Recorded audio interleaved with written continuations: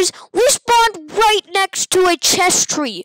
Okay, let's see what's inside this chest. Netherite armor! Oh my god! These are some of the funniest fake speedruns in Minecraft's new 1.19. This first speedrunner spawns right in the village, where if we look closely, we can see a couple missing wood blocks, showing us right off the bat that this world has already been played on, and the runner must have forgot to place these blocks back after a past attempt. Next, they find a chest in a house where it is impossible for chests to spawn, and inside of it they find a ton of iron that they don't get the achievement for. After looting another house with a ton of iron and strangely no bed, the runner crafts a full set of iron gear, minus a pickaxe. Remember this for later. The runner finds a ruined portal next where the entire surrounding area is on fire thanks to this one block of lava, which again shows us that they have already played on this world, which is really the only way this fire would have enough time to spread this much. The ruined portal's chest has a bunch of insanely impossible loot, which allows the runner plenty of resources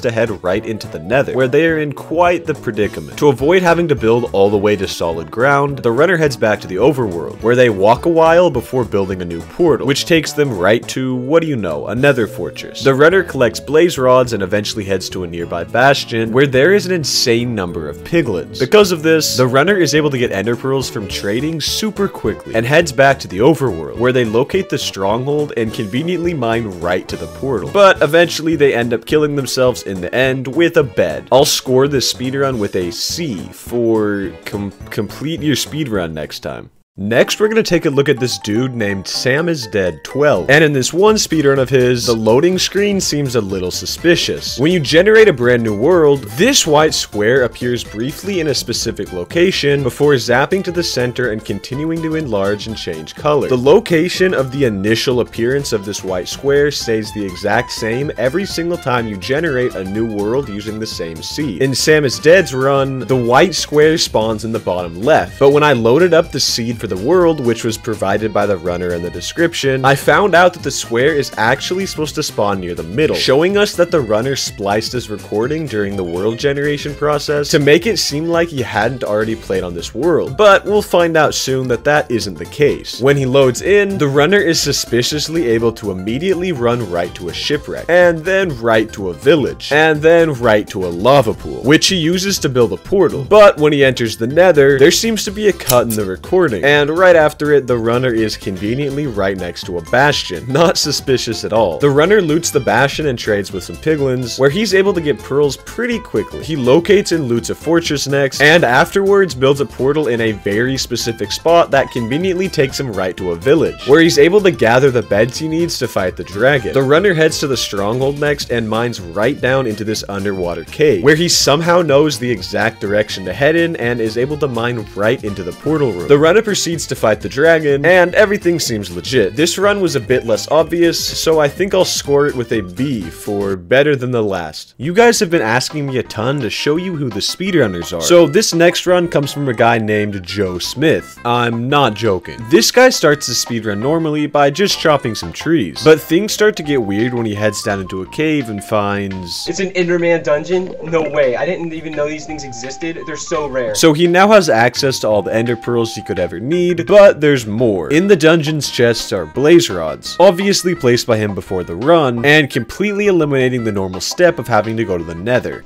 There's a carcass, there's a carcass, there's a carcass! It's a zombified carcass! He goes ahead and kills some endermen. I need to kill some more of these tall guys. But almost dies because he's clearly not the most skilled player. Cry about it! Cry about it! Even with all the insane items he already cheated for, he feels the need to use commands to give himself even more Eyes of Ender. Just for the sake of the speedrun, I'm gonna give myself some Ender Eyes. I'm sorry. Ender... Unknown item? But he doesn't even really need them, because he just walks like 10 blocks from the dungeon and finds the stronghold. Oh, there it is, there it is. Come on, baby. The end! The end! Guys, I did it! Headphones down, it's okay. I can literally buy all the headphones I want. I'm famous now. This next runner is using a third-party Minecraft client, which is not allowed for speedruns. He finds a strange cave right next to his spawn where he's able to jump right down into an ancient city. How convenient. The runner loots the ancient city, which strangely has no shulk shriekers, and heads to the city's portal, which for some reason has obsidian instead of the deep slate it's supposed to spawn with. And the portal takes him right into a fortress. He grabs blaze laser rods and eventually finds a pack of endermen in the fortress, which would technically be possible if the fortress was in a blue forest biome, but these gray particles in the air show us that it's actually in a basalt delta, confirming that these were spawned in by the runner. He heads back to the overworld and builds up to the surface and begins to locate the stronghold, which is very strangely and very obviously constructed to just be a straight path to the portal. The runner enters the end and almost dies to an enderman, and so in order to save himself, he cuts his recording and all of a sudden has notch apples in his inventory. We can tell that he cut his recording because of the sudden jump in the timer. I'll score this run with a B for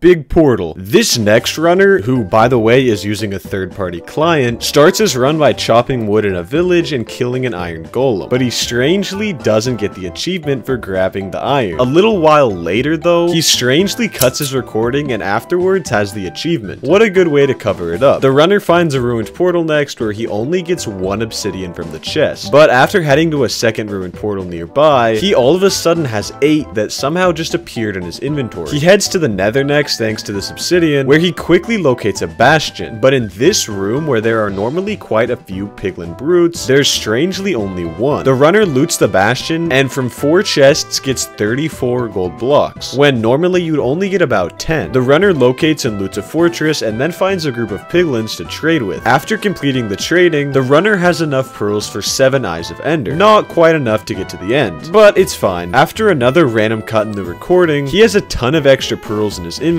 Next, the runner locates the stronghold and heads into the end, where he actually, well, dies. And when he returns, the dragon's health is entirely depleted. I'll give this run a D for don't die next time. This next runner spawns in an absolutely insane seed, with 1, 2, 3, 4 villages, 3 shipwrecks, and 2 ruined portals. And when he's looting these, we can actually see in the distance a ruined portal that seems to have already been lit by him. The runner eventually heads into the nether using a different portal, and once he's in, the nearby lava has already flowed all the way down to the ground, which seems suspicious because normally when you enter the nether for the first time, lava takes time to flow down from the roof. He kills some blazes in a nearby fortress, but leaves with only 5 rods. He heads to a bastion next to trade for ender pearls, where he once again only gets 5, and then heads back to the overworld, locates the stronghold, and heads into the end, where there's something strange going on with the crystals, like this one here that doesn't have a base on it, showing us that it was placed by the speedrunner, as it is impossible for a crystal to naturally spawn without a base. A lot of the pillars also look really short, which also explains the lack of base on the crystals. Not much else happens in this run, so subscribe if you enjoyed.